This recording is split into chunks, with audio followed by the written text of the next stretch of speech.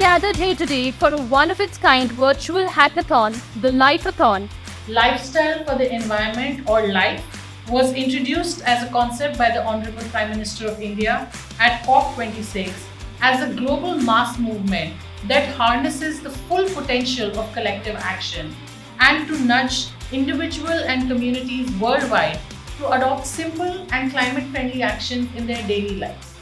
We are extremely pleased to be part of this very exciting journey. So many partners, so many participants from around the world.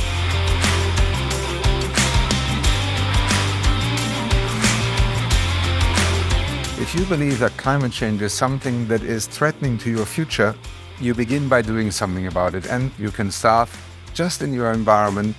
It's your family. From your family discussions at home, it may go to your school. From your school, it may go to your circle of friends, and suddenly you find that there are others. When a whole generation starts caring about an issue, even the oldest amongst us in society begin to listen, and that's how you start the change that we need. Change often takes a new generation taking over.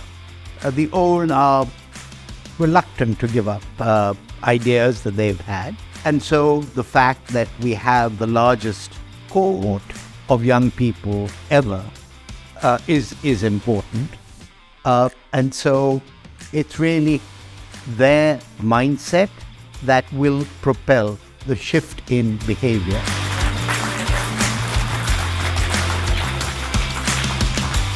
It's a bit emotional, I am overwhelmed with the response. We talked about one family. In fact, we just created that, we made it possible.